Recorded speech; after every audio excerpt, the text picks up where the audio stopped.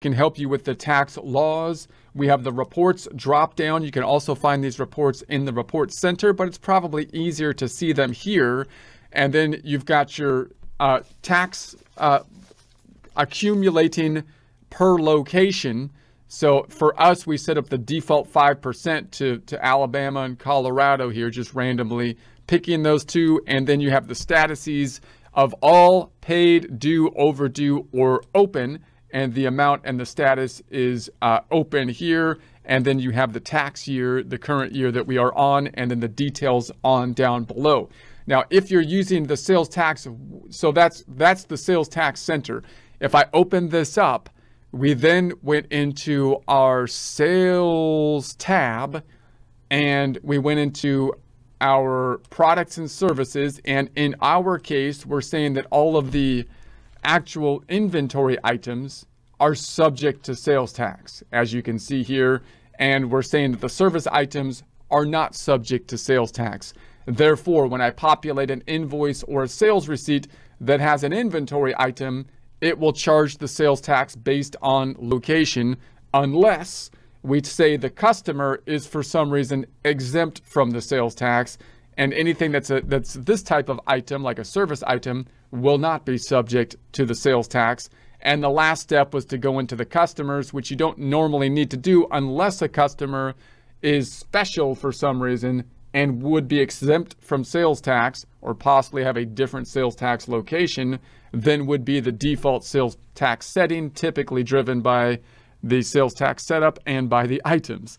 All right, so that's been set up now. If I go into, say, the balance sheet and I was to drill down on one of these accounts, going into it, we can see that their increase in the liability is increasing with invoices and sales receipts. If I go into those forms, these are the sales forms that we have. We can see the detail of the calculation. So you'll recall that when we enter an invoice, it increases the accounts payable by the total amount, and then the revenue goes up by this amount, the amount that we charged, and the sales tax increases the payable account by whatever the sales tax is, in this case, $172.50. Remember that you could imagine a system, you might be thinking, why if we're going to collect $3,622.50, I should record that as revenue and then record a business expense of sales tax.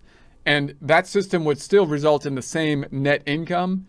And it's a question that will inevitably come up if you're a bookkeeper, because the client is going to say, hey, look, why don't I have something on my tax return, if you're in the United States, for sales tax expense, because I'm spending all this money on sales tax.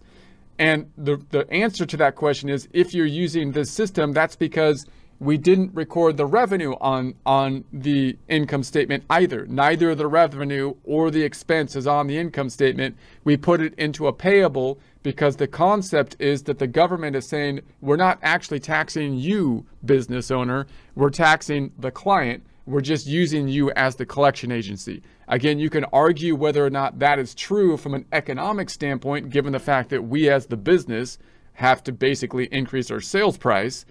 It looks to me kind of like we have a sales going up and a business expense of the sales tax for basically protection money that we're paying to the government so that they can pay for the cops, so they can actually stop the people that keep looting our stores and stuff. But no, that's not how it works. So really, we're charging the customer, and therefore, apparently the cops don't have to stop people from looting the stores or something, or whatever. But so then let's close this out, and let's go back to our report here. So then if you collect the sales tax from just a logistics standpoint, now we have this money that we collected from the customer, and of course we have to pay it to the government. And the question is, well, how often do I have to pay it to the government? Which will hopefully be set up within the widget, depending on the location, as you set up your tax information.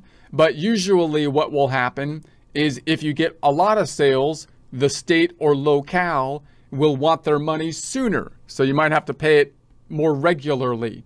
And if however, you don't have many sales, then possibly the state's going to go, okay, we don't really care because you're not making much money anyway, so maybe you just pay it once a year.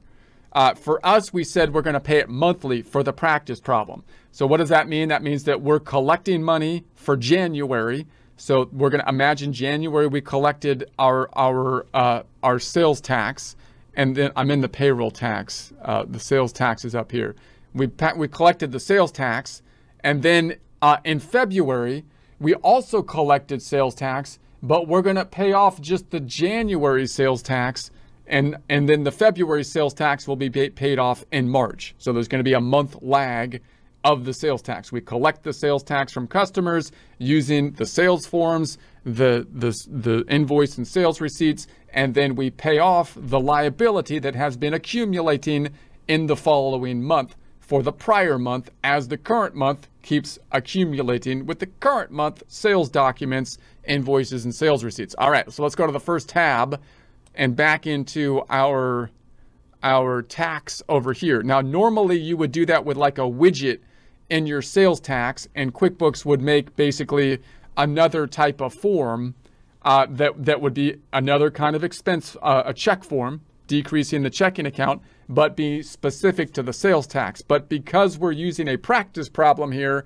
we can't really do that because you have to run in real time for QuickBooks to basically calculate the tax that is owed. So we're just going to do a manual check, or a manual check here, or an expense form. But in practice, of course, you'd want to use the little widget as the time passes when your tax is due. You can run the reports down here. We have a tax liability report, tax customer report, non-taxable transaction review. So clearly when you're looking at the liability, you want to possibly run the liability